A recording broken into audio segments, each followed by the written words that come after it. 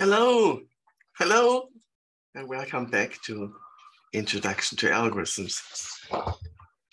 Today we're starting chapter 3 about sorting.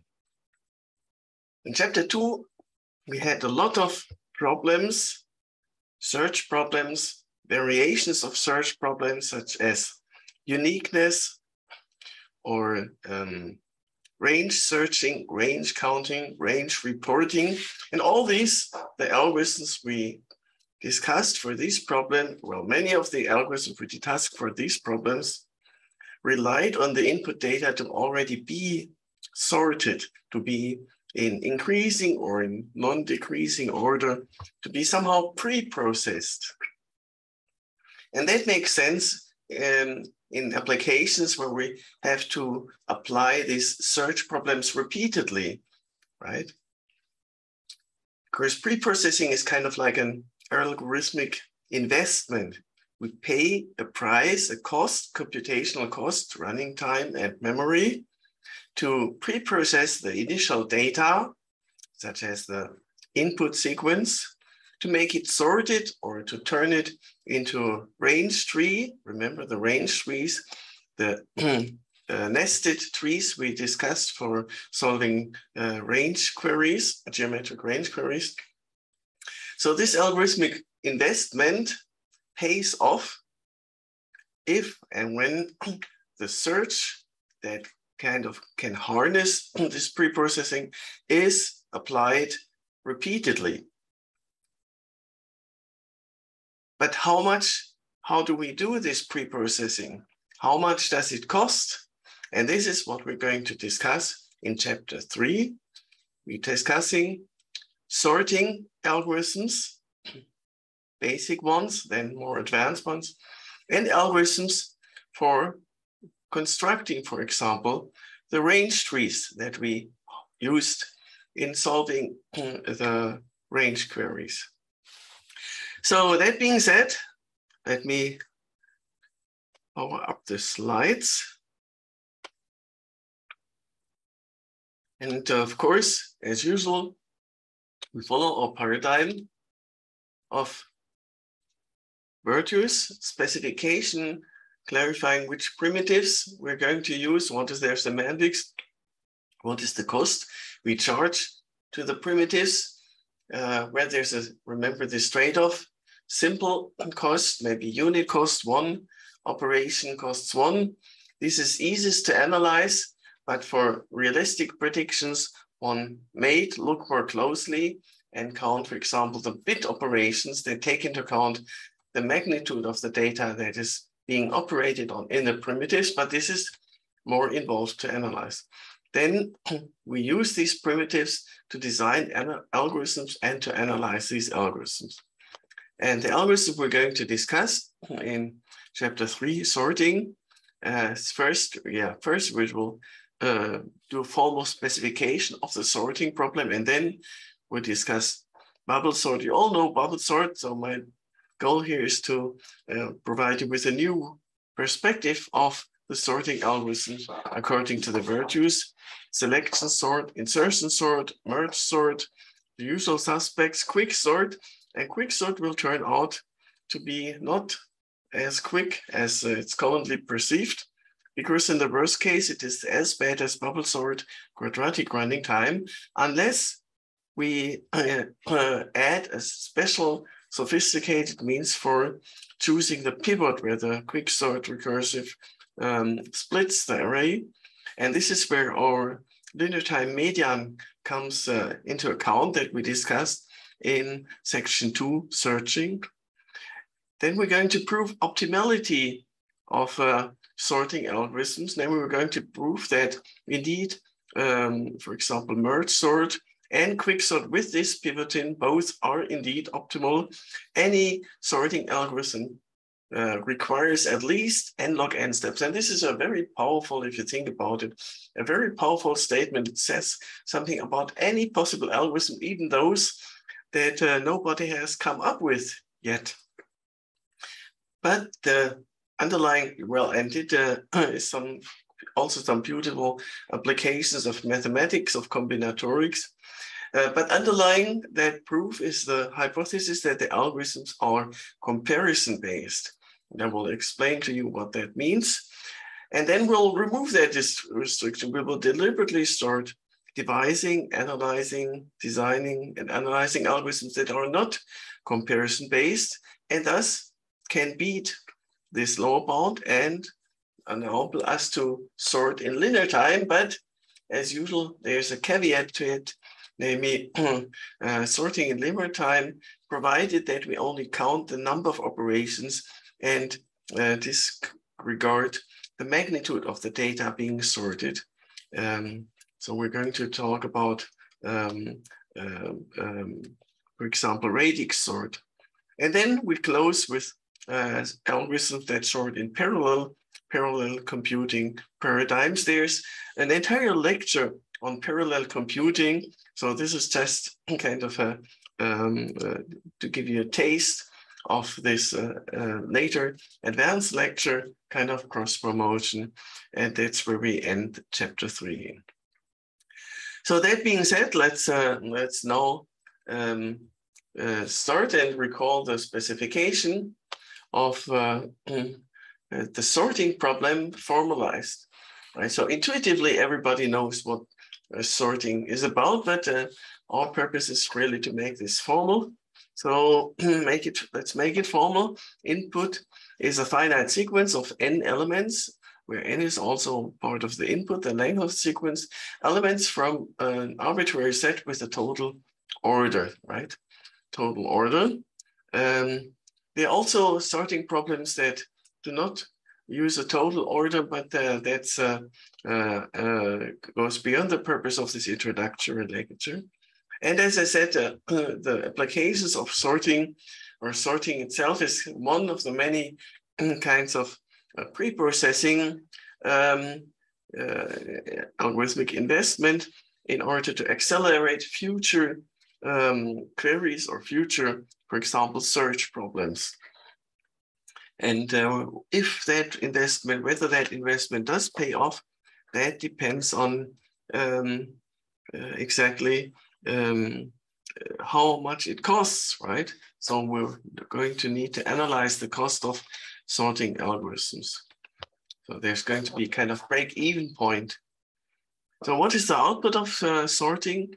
The output is a permuted array. So permutation of the initial array that is in non-decreasing order. So this is one variant of specifying the sorting problem. The output should be the sorted array, okay? We will discuss a variant of that specification where the output is the permutation itself. This is a subtle difference, right?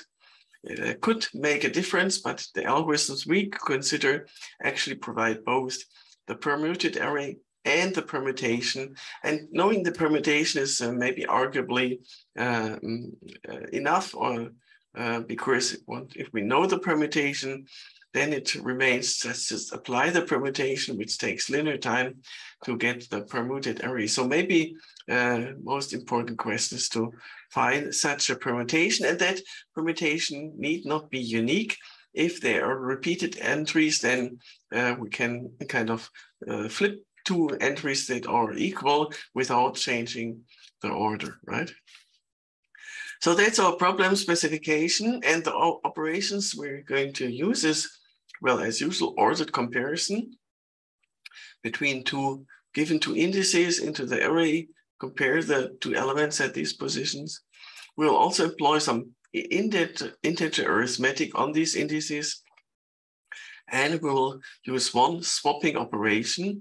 So we don't really consider assignments, assigning value to an entry in the array, using only swapping. That all makes sure that the result will be a permutation, right? Whereas if we assign some element to x of m, then that assignment could, when applied carelessly, could create a non-permutation, could create repeated entries, or could override, could remove entries from the input array. But as long as we only stick to swapping, then we're good. Then it's going to create a permutation. And observe the correspondence to discrete mathematics, where we prove, where it's known that every permutation can be represented as a composition, as a sequence of such swapping operations. These are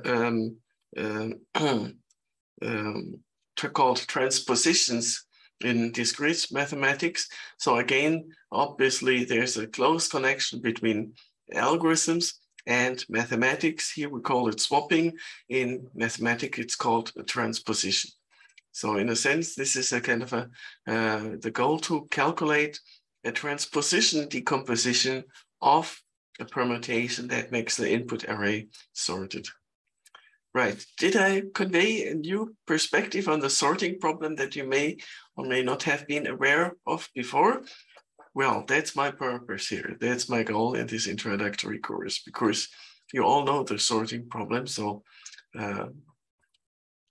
yes, and as I said, we will occasionally also consider the variant of the sorting problem, where the output is supposed to be a permutation itself, not the sorted array, but a permutation which does turn the array into a sorted one.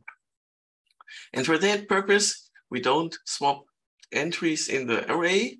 Instead, we use the operation of swapping to entries in the permutation, that is adding kind of one transposition to the transposition decomposition of the permutation.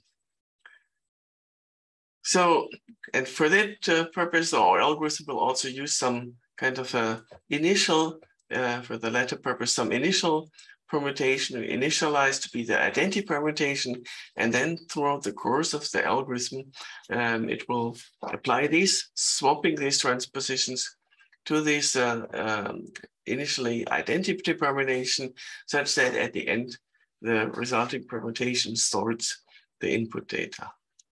So yeah, let's keep that in mind. And now we start, as promised and as always, at the beginning of a new chapter, we start very simple, very easy, by discussing bubble sort. You all know bubble sort, so let's not delve into too deep into it.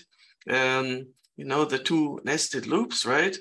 And here we consider the case where the outer loop goes down from n to 2, and the inner loop goes up from 1 to m-1, right? We only need to look at the elements from m up to n are already being sorted. That's kind of the loop invariant of the outer loop.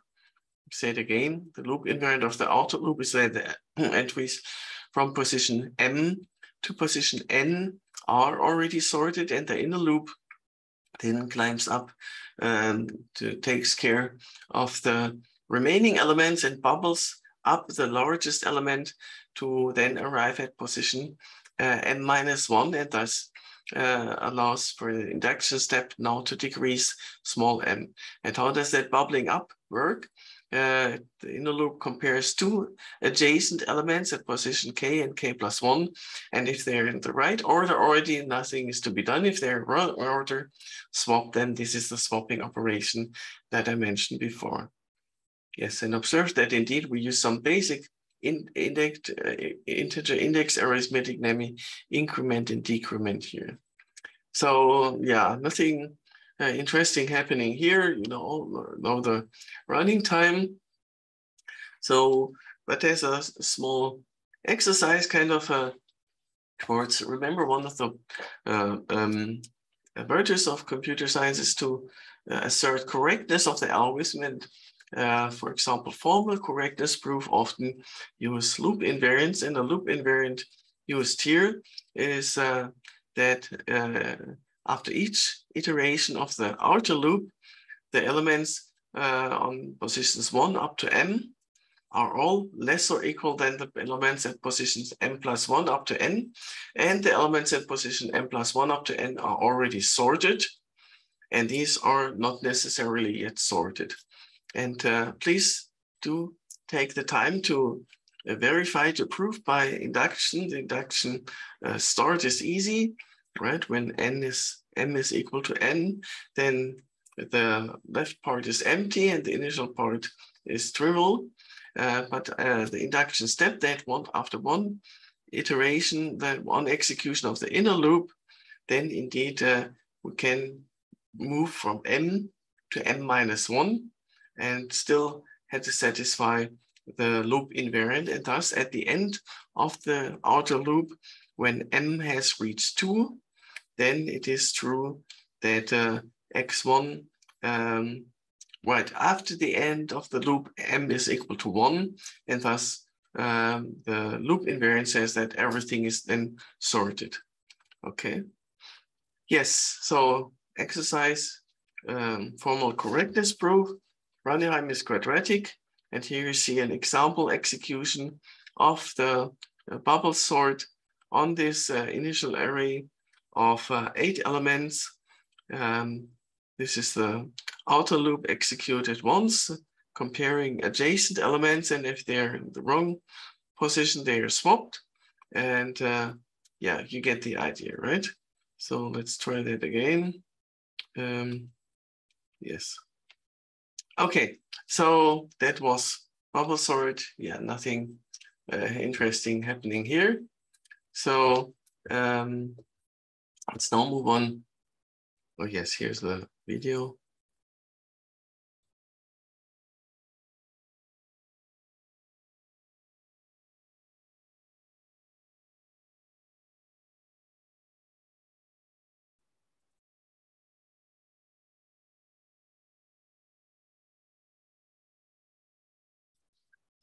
Okay, moving on.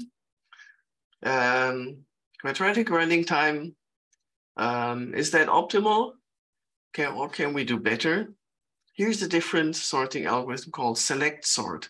What's the basic idea underlying select sort? In a select sort, we start and first locate the minimum element, the least element according to the total order among the remaining elements.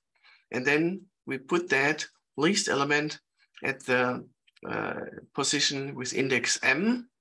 So first we find among all elements the least one. This is this inner loop, right? If we find one that is strictly smaller than the one we have so far located as minimum element, then we record that, or rather we record its index, its position.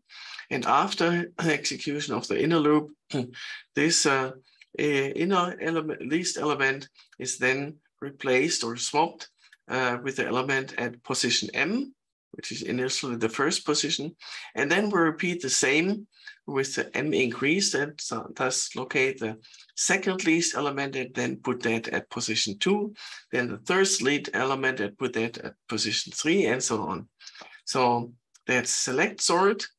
And again, correctness is easy. I really urge you to prove that formally. Do state loop invariant, and then prove by induction that the loop invariant remains true throughout the execution. And here you see an example execution, right? So the yellow part is the elements that are already at the correct position. And then we see the loop running through. Let's start again, right? So the blue part looks for least element, and red is the current least element until a smaller element is found, and then it is at the end it's replaced with a position, right? So that's an example execution of select sort, and here's the loop invariant. Oh, so we don't even need to look for the loop invariant, and again the running time is obviously quadratic because it's 2 nested loops, right? So again, nothing interesting. Moving on. Insert sort. How about insert sort? The idea of insert sort is to insert elements. So we kind of shift up and down the array at the position where an element needs to be inserted.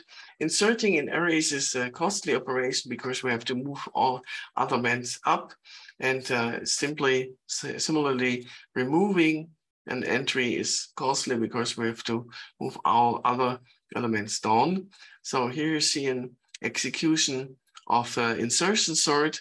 So here we want to insert 4 at the right position, and thus have to move all other elements up until the position where 4 needs to go. And in this example execution, this is already done. So once again, starting from scratch. So we go through the array, and when there's a mismatch, then we insert that at the correct position. That's what you see happening here. And observe that technically this is a violation of our swapping condition, right? But it's easy to express that as a swapping. So yeah, repeated swapping, so don't worry about that. Insert sort, correctness, here you see a loop invariant. Yeah, so here's, yes, like in previous sort, it's the initial part that is already sorted, and the last part is the one that remains to be sorted. And the running time is also obvious quadratic 2 nested loops. Here is the outer loop, and here the inner loop starts with n-1 and then gets decremented in each execution until k reaches 0. So quadratic running time, boring. Moving on. Yes, now we've seen three quadratic time algorithms. What's the point of them? Our goal, remember, is to find a subquadratic one, and this is now finally where we're heading at: merge sort. Merge sort is the following. So we kind of split the array into 2 parts, and the first part we put into one array y, and the second part we put into another array z, and then we recursively sort the first part and the second part, and then that's why it's called merge sort. We merge the 2 sorted parts, right? So y has roughly half the size, right? If the size is an odd number, we need to round up and down. But imagine that y and z are roughly half of the original array. We recursively sort each half by itself, but then we need to merge the 2 parts because there could be elements in y that are greater than elements in z, and there could be elements in y that are smaller than elements in z. So this is the workhorse of merge sort. We gradually walk through the 2 now sorted, individually, separately sorted arrays, right? And then depending on which one is smaller, if the z is smaller, then we put that element at the current position in the original array. Otherwise, we put the other element at the current position in the array and decrease the counter. Right. So observe that here we proceed from right, in merging, we proceed from right to left, from top to down, right? So these loops go up from 1 to these positions, but this loop now looks at the sorted array starting at the right position, right end of y and at the right end of z array. So we need to look for the largest element, and if the largest element is in the y array, then that gets stored at the current position in the original array, and we move left 1 step in the y array.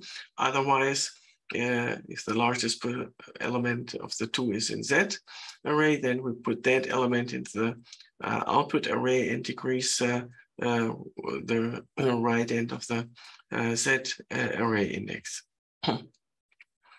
Then there's some bookkeeping to be done when either one of the 2, but not both conditions satisfied are violated, then the while loop terminates, and then we need to copy the remaining elements from whichever array was left is left over, y or z, to the remainder of x. and that's yeah, one of the two conditions. That's what's happening here. And here you see an example execution, right? So here we have two already sorted subarrays, this one, and now they're being merged to make one sorted resulting array. Let's look at this once again. Let's start over. So here's the original array. We split it into two parts, recursively split these into two parts, then sort each part, which is now trivial since they're one element parts, and then merge the two element parts separately, merge these two element parts separately, merge these two element parts separately, and merge these two element parts separately, and then merge the pairs, right?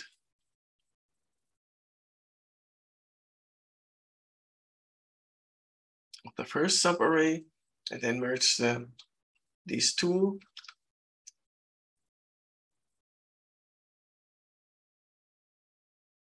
And finally merge these two arrays to result in the sorted array. Yeah, you see the recursion working here, right? First, entirely down to the bottom to one element arrays, right? If we're sorting a one element array, then nothing is to be done, and otherwise recurs. So yes, that's merge sort, and now we want to analyze the computational cost of merge sort.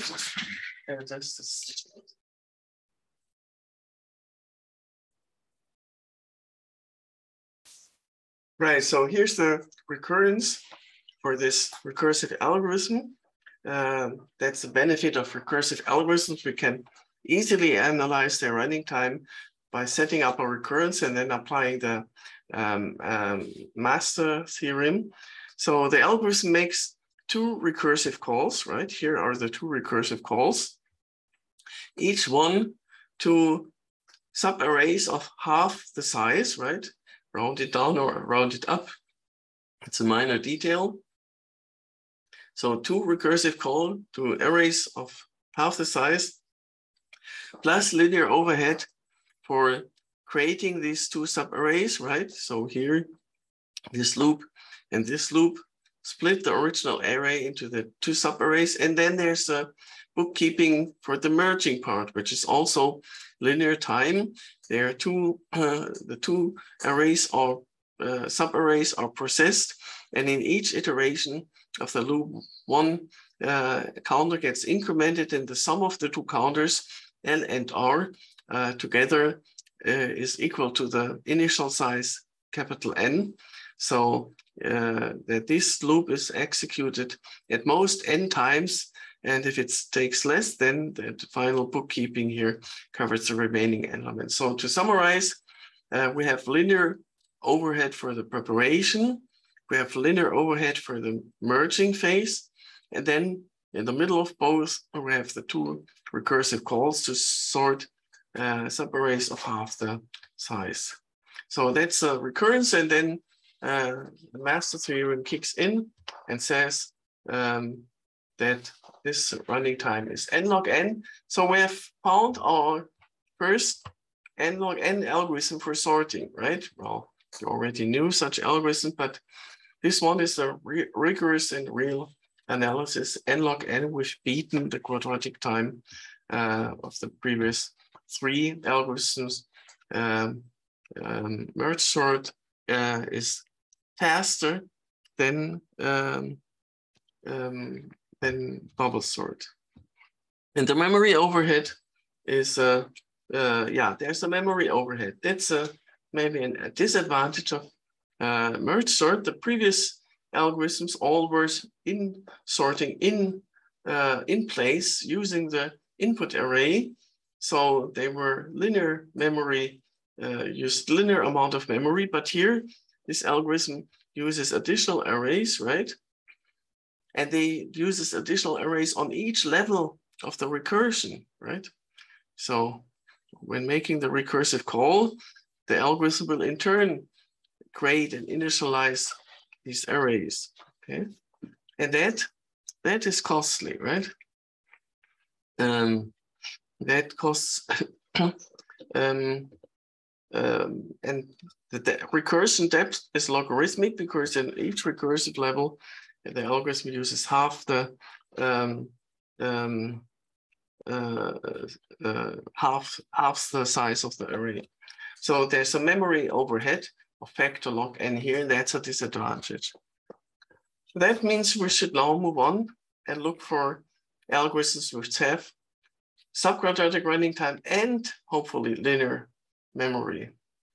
And now let's look at the famous quicksort here. Here's the quicksort algorithm. And this is a kind of also recursive algorithm, but it operates in place. It uses only the existing input array. So let's look at that. And here's an important operation in quicksort. Well, there's the initial check, right? So if L, the specification is to sort not the entire array X, but the part from position L to position R. These are indices. And after it returns, it must have that part sorted. Now, the induction start is if L is greater or equal to R, then there's nothing to do. We already sorted, it's only one element. Otherwise, we're going to make a recursive call, like with merge sort previously. But we do that in this sequence here.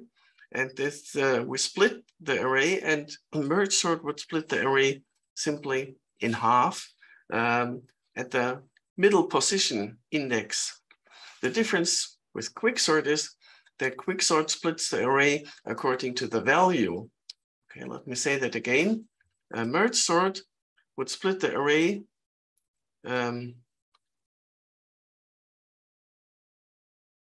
at the middle of the array, at the middle index, whereas quicksort splits the array according to the value, not the index. And it does that in the following way.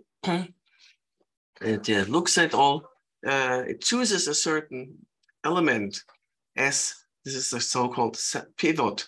And we'll discuss on the next slide how to choose that pivot in a smart way. But once the pivot is chosen, quicksort compares every element in the original array to that pivot. And if the element at that position has value less than the pivot, then it goes to the left subarray. And if it has value larger than or equal to the pivot, then it goes to the right subarray. And these subarrays, that's the point here, are not additional subarrays, but they remain in place. So this is the condition. If it's already at the right position, right subarray, then there's nothing to do. And otherwise, the two elements are swapped, so that at the end of this loop, some of you might remember that from our linear time medium algorithm. This is a so-called splitting operation. We take a value S, this or sometimes called Y, and all entries that are less than it are swapped to the left part of the interval of the array, and all elements greater are swapped to the right part. And where does S end up itself in that array? That's where that index is now not necessarily in the middle of the array. It depends on S, right? So we're going to discuss that when we analyze the runtime of that algorithm. So, and after this, having split the array into the first part at position L, at position A, containing the elements smaller than S, and the second part containing the elements larger than S, then quicksort also makes two recursive calls, like with merge sort, but now it does so in place. That's the benefit in memory. The disadvantage is this splitting is now not necessarily a 50-50 split. It depends on how the pivot was chosen. If the pivot is kind of small, then the first part of the array is very short, and then A is very small, and the second part is large, which results in an unbalanced recurrence. Then conversely, if S happens to be very large, then the second part of the array turns out to be very long and the first part short, which means that again, we have an unbalanced recurrence here. So here's, you see the recurrence. To sort n elements, quicksort has a linear overhead, right? And observe that we don't need any bookkeeping after the two recursive calls. There is no final merge phase necessary because we already have made sure initially that all elements in the first half, in the first part of the array are smaller than the elements in the second part. So after having sorted the first and second part individually, we already have a sorted array, no bookkeeping after the recursive calls, but the cost of the recursive calls depends on how the pivot was chosen, depends on the length of the two subarrays, and that is hard to predict initially, right? So for example, one might choose the middle element in the array, but there's no telling whether the element in the middle is also results in a kind of balance split. Could happen that the element in the middle is the smallest element, in which case the left array here happens to be basically empty, right? Let me say that again. If the element in the middle is the smallest element, that could happen, right? We have an unsorted array as input after all, then that means that after the splitting phase, the first array part of the array is just this one single element, and there's the first recursive call does nothing, and the second recursive call needs to do all the work. And or we could choose as pivot the left end of the interval to be sorted, or the right end, or whatever. How do we choose the pivot? And if the pivot has bad splitting properties, splits the array imbalanced, right? You see that this is then that means that the position of after the splitting is imbalanced, either to the right or to the left. And so this is in this case, the first recursive call takes constant time, and the second recursive call has to sort all elements except for the least or the largest one. So that's a very bad recurrence. And if you solve it using the math theorem, it results in quadratic running time.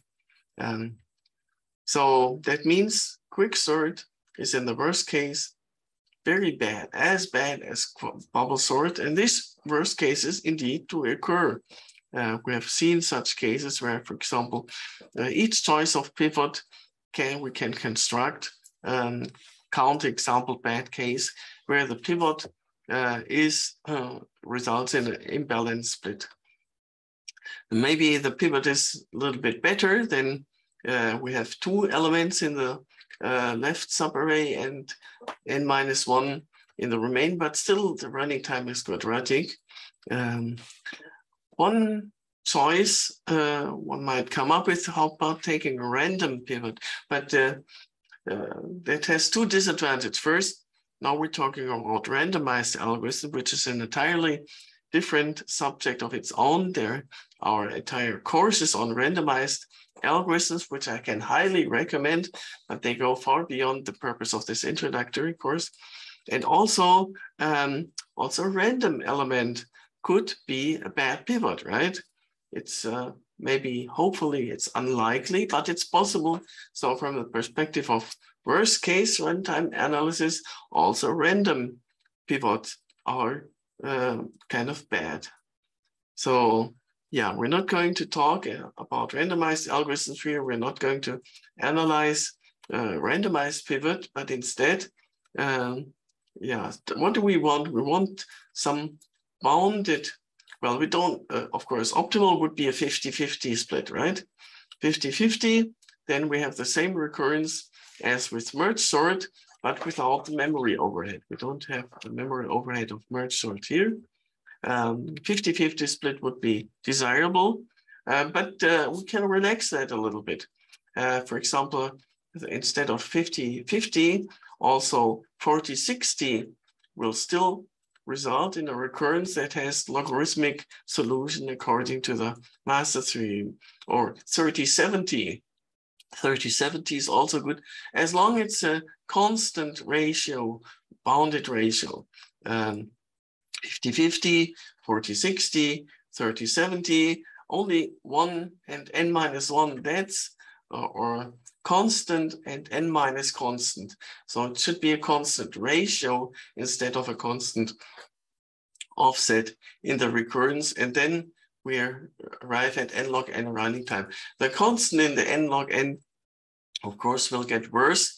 50-50 is the smallest constant, 30-70 is a little bit larger constant, but remember we're focusing on asymptotics and thus ignore the constant. So long story short, we need some constant ratio in the split. And how do we, that's a formalization of having constant ratio. Epsilon is the ratio here. And how do we arrive that, right? So then epsilon ratio is the first subinterval and 1 minus epsilon ratio is the second subinterval. And if you solve that using the master theorem, then it results in n log n with a constant here hidden that depends on epsilon, but as long as epsilon is a constant, then we're good. So our goal is to find a pivot element that has a constant ratio between left and right. Okay, epsilon arbitrary but fixed, away from 0 and away from 1. And here you see how to solve that recurrence, because technically this recurrence is not covered by the master theorem because it has 2 different recursive calls. So here you see the mathematics for solving that recurrence, but I want to skip over that and leave that to discrete mathematics course. Yeah, so as long as epsilon is fixed, the resulting growth is n log n. Okay, so how can we find the pivot that splits between left and right part with a bounded ratio? And that's where we get back now to our approximate median algorithm from chapter 2, right? Remember, our approximate median algorithm does exactly that, right? It provides an approximation, a position, a pivot, which has somewhere between 30 and 70% elements smaller, and by symmetry also 70 to 30% elements larger. So this is exactly what we need with epsilon equal to 30% or 70% doesn't make a difference in the asymptotics. And so since we discussed that in the last chapter, let me just briefly remind you how to calculate such an approximate median as a pivot to be used in quicksort. And one way of doing that is using the median of 5 medians. And this is a linear time algorithm. And then please solve the recurrence for quicksort. Now taking into account that here, this big O of n then additionally covers the time for calculating the approximate median, right? When we use the approximate median, then this is a linear time median, and this takes additional linear time. So that's why it's important to have a linear overhead. If we have overhead n log n here, then it becomes a different recurrence, and the quicksort does not have running time n log n, but n times log squared. So that's why it's so important that we have the linear time approximate median or exact median. That's even better, but asymptotically, it doesn't make any difference. And somebody asked, why do we choose the median of 5 medians, not the median of, for example, 3 medians? And hint, hint, this is the answer. This is the reason why we use the median of 5 medians. Okay, so yeah, just for you to remember that. And here's the algorithm. Actually, there are two algorithms that mutually call each other, and they proceed like this. Okay, so long story short, quicksort without sophistic chase of the pivot has quadratic worst case running time. Then there's randomized quicksort beyond the purpose of this lecture. And then there is quicksort using the approximate or the exact median, which has a worst case running time n log n. And that's as good as merge sort, but without the memory overhead. And that's why Tony Hoare, the inventor of quicksort, became so famous, because quicksort is a n log n worst case running time and linear memory. So this is really optimal, as we shall see soon. Because now we proceed to optimality, but first let's take a short break here to allow for questions and discussions in the chat. Yes, thank you very much for your questions in the online chat. And there's a great question about how is quicksort quicker than other sort? And that's a great question, because it is not.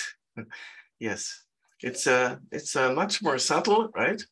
So as we saw, quicksort is actually as bad as, for example, bubble sort in the worst case, unless the pivot is chosen in a smart way. Any simple way of choosing the pivot, like choosing the middle element of the array, as you recall here, right? So here, this example chooses the middle element of the array as pivot, but that results in the worst case in a bad behavior if that middle element happens to be the smallest element, or if that middle element happens to be the largest element, or even if it's second smallest or second largest or third smallest, third largest. In all these cases, quicksort is as bad as bubble sort quadratic running time, very bad behavior, right? So that's the first answer to the question whether quicksort is quicker than other sort, and it's not.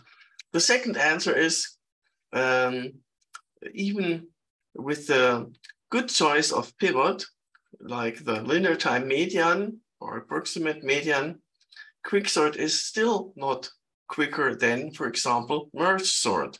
Merge sort also has guaranteed n log n, and quicksort with this smart choice of pivot also has n log n running time, not at all quicker than merge sort. However, the benefit of quicksort over merge sort is that it uses a linear amount of memory, whereas merge sort has a logarithmic overhead. It uses n log n memory.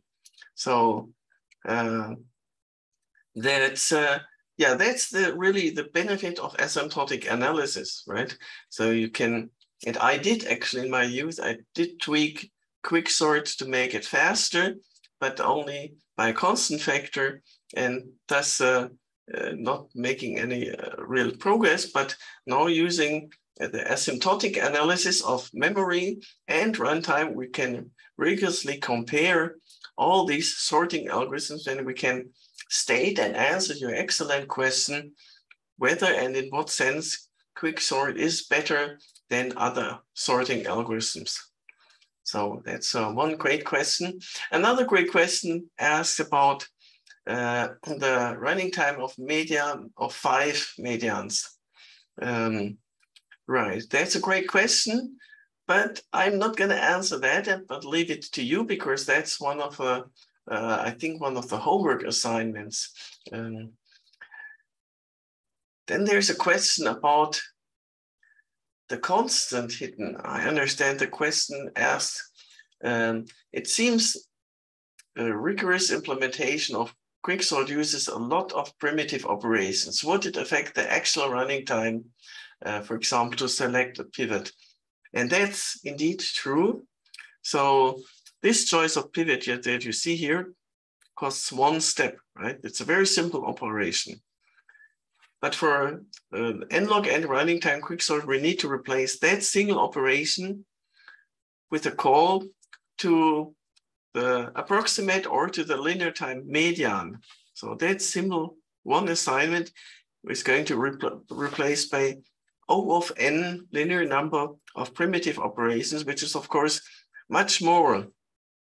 And asymptotically, we made sure, we took care that it still covers by the linear overhead that we did anyway, and thus results in a n-log-n asymptotic running time, but the constant becomes, of course, much larger than with a simple pivot choice. But with a simple pivot choice, there's no guaranteed n-log-n. So there's a kind of trade-off here. That's, remember the saying of Donald Knuth, premature optimization is the root of all evil, or put differently, now that we have found an asymptotically optimal algorithm, as we will prove on the next slide, now it's time to look for optimization for reducing the constant factor here, but only now. That's a different realm of computer science. It's called algorithm engineering. And again, that goes beyond the purpose of this current course. So thank you very much for this question. It's so good a question that I could only partially answer it, and recommend you take a dedicated course, for example, on algorithm engineering. And now we're going to move on and prove that n-log-n is actually optimal running time for sorting. So here you see the question of optimality, the last of the virtues of computer science, being applied to the question of sorting. And we're going to prove that comparison-based sorting indeed requires asymptotically n-log-n operations. And this is where our virtue of specifying the primitives and the cost comes into play again. Namely, we're going to really use that our algorithms only can use such comparison-based sorting. And in this way, this will allow us to argue about all possible algorithms, which is a very strong statement, and it's a mathematical statement, and with a rigorous proof that I'm going to present you. So please stay tuned, and also observe that we have gradually moved up in difficulty from the beginning of the chapter to this optimality, which is mostly mathematics, discrete mathematics, and combinatorics.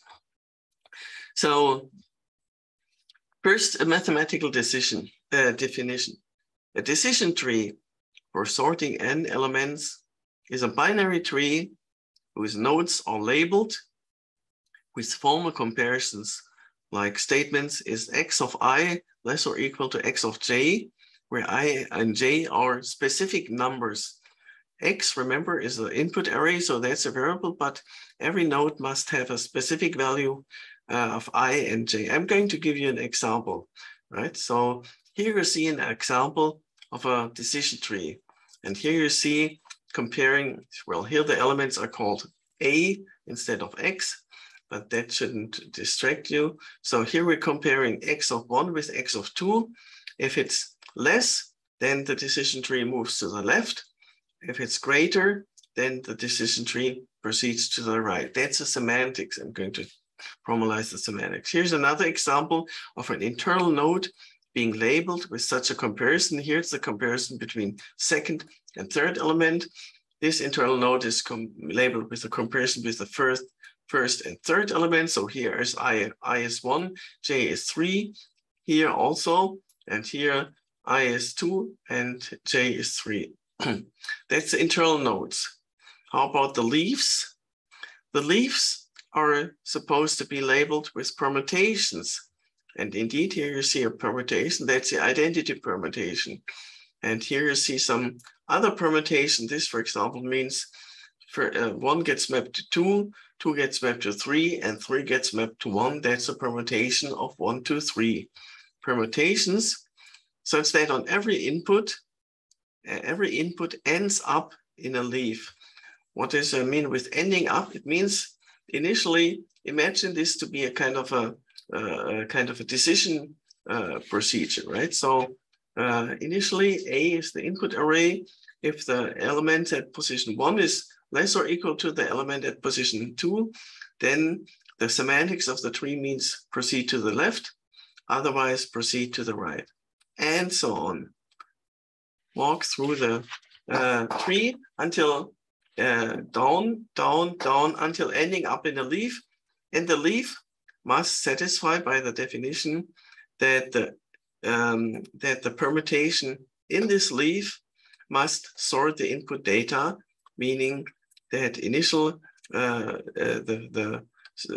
it must, that's precise terminology, right? That's what our condition, our specification, and that's what the decision tree must do. It must return basically in its leaves different permutations, such that in each leaf, the right permutation is the one, the permutation in each leaf is the one that sorts the input array. And I want you to verify that this is the case for this decision tree. Let me give you one example, okay? Let's consider the simple case where the input array already is sorted. So let's suppose that the input array is 1, 2, 3. A1 is 1, A2 is 2, A3 is 3. What does that mean here? The first comparison here compares A1 to A2. A1 is 1, A2 is 2, so it proceeds to the left. Then it compares A2 to A3. A2 is less or equal, then it proceeds to the left. And now it is in leaf, and the permutation, there's the identity permutation, and indeed the identity permutation sorts the sorted input array. So this condition is satisfied, and please you verify that also all other possible cases, the leaf where this decision tree ends up in sorts the input array. This is thus a decision tree, after we verify that this is a decision tree for sorting 3 elements. If you want to sort 4 elements, you're going to need a different decision tree. There are more decision trees for sorting 3 elements than this one. This is just one example. There are decision trees for sorting 4 elements and so on. Many decision trees, but one for each size n. And now, why is this a relevant definition? First of all, this is now a formalized mathematical object. A decision tree is a mathematical object that we can argue about formally. And secondly, we will see that these decision trees arise from comparison-based sorting algorithms. Comparison-based sorting algorithms can be converted to decision trees, and then we're going to prove mathematical statements about decision trees and thus arrive at statements about any comparison-based sorting algorithm. Here we go. Right, I've already given, here's another example. Great animation. If the input array is 2, 3, 1, then it proceeds in that way and then arrives at this leaf, and observe that this leaf sorts the input array. Because it's the inverse permutation, if you like. So moving on.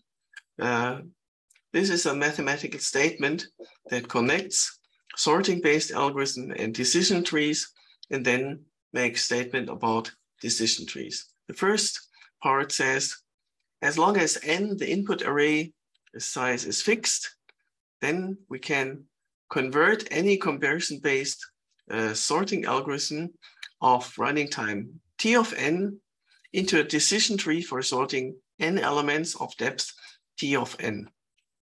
So that's what I announced. The relevance of decision trees is that comparison-based sorting algorithms can be converted into decision tree. So we fix n, and then on a roll, the algorithm into such a decision tree for sorting n elements. For different choice, the same algorithm gives rise to different decision tree, but any such decision tree has depth at most the running time of the algorithm. And yeah, this is basically proven by symbolic execution of the comparison-based sorting algorithm. You may know that symbolic execution is a common strategy for proving correctness, program verification. And this is kind of a toy example, first example, symbolic execution for converting comparison-based sorting algorithms into decision trees. I'm not going to become more formal here, and instead move on to the second claim of this lemma, namely mathematical properties of these decision trees. Namely, every permutation, if we want to sort a permutation of n elements, then it ends up in the unique leaf with label inverse permutation. And you see that this is the case here, right? So, for example, this is a permutation 1 gets mapped to 2, and 2 gets mapped to 1 according to the permutation in the leaf. How about 2? 2 gets mapped to this one, to 3, and 3 gets mapped to 2 according to the permutation in the leaf. 3 gets mapped to 1 in the input permutation, and 1 gets mapped to 3. So this is indeed the inverse permutation to this permutation. And this is no coincidence, because according to the second item in the lemma, this is always true. Every permutation ends up in the unique leaf with label inverse permutation. If we have repeated elements, if the input is not a permutation, then something different can happen. It need not be unique. But if the input is a permutation, then there's a unique leaf where and with the label. So that's a second statement, the second claim about decision trees. And the third statement is that any binary tree with n factorially many leaves has depth at least the logarithm of n factorial. So let me say that again. What we do know is, of course, that any binary tree with m leaves has at least log m depth, right? Because at each level, being a binary tree, the number of nodes on each level can at most double on each level. So in order to reach depth n factorial, we need at least depth log n factorial, binary logarithm. And then comes Stirling, which says the logarithm of n factorial is n log n. So this is a purely mathematical statement, namely Stirling's theorem. And yeah, now it remains to put all these three claims together. I've given you proof of the second and third, and the first one is basically symbolic execution. And put them together, we arrive at the famous statement that any comparison-based sorting algorithm requires at least n log n running time, at least n log n operations. Why? That follows now from this combining these lemmas, right? Items. First, we take the comparison-based sorting algorithm. We then convert that into a decision tree according to item A, whose depth is the same as the running time. According to item B, that decision tree must have at least one different leaf for every possible input permutation. Right? Let me say that again. The decision tree must have at least one distinct leaf for each input permutation, because every input ends up in a leaf whose label is its inverse permutation. So different input permutations end up in different leaves. And so we must have at least as many leaves as their input permutations. How many input permutations are there? N factorial, right? You learned that in combinatorics, discrete mathematics. There are at least n factorially many input permutations. And according to item C, that means that the depth of this decision tree, which recall item A, is the running time of the original algorithm. the depth of that decision tree must be at least n log n, and thus the original algorithm's running time must be at least n log n. And that proves our theorem. And thus we have reached really a landmark in design and analysis of algorithms. Namely, we could formally prove optimality of comparison-based sorting algorithms using pretty elegant machinery from discrete mathematics. And thus we have been able to prove optimality of merge sort and of quick sort with linear time median. We cannot beat running time n log n. So to summarize today's lecture, we first formalized the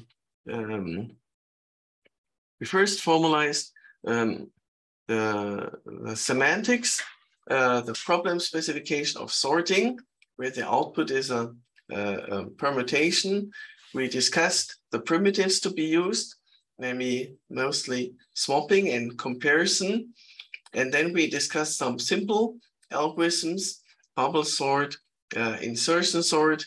All these had quadratic running time. And then we finally found a first subquadratic time algorithm, namely a merge sort, which recursive sorting, which we proved to have running time n log n, but has a disadvantage of having also n log n memory. There's an overhead. And then we discussed quick sort, which whose running time we saw depends crucially on how the pivot is chosen. If we choose the pivot in a smart way using the approximate or maybe the exact median algorithm, then quick sort does have running time n log n. Otherwise, it in the worst case, it's as bad as bubble sort. But with this choice of pivot, it becomes competitive in running time to merge sort, but superior in terms of memory use to merge sort. That means quick sort then has linear memory use. And finally, we proved that concerning the running time, n log n is optimal quick sort, and merge sort cannot be beaten as comparison-based sorting algorithm. And the next time we're going to discuss non-comparison-based sorting algorithms. But that's all for today and for now. Thank you very much for your attention and for your questions, and see you next time.